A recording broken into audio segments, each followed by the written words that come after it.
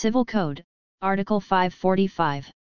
If at the time the good faith ceases, there should be any natural or industrial fruits, the possessor shall have a right to a part of the expenses of cultivation, and to a part of the net harvest, both in proportion to the time of the possession. The charges shall be divided on the same basis by the two possessors. The owner of the thing may, should he so desire, give the possessor in good faith the right to finish the cultivation and gathering of the growing fruits, as an indemnity for his part of the expenses of cultivation and the net proceeds.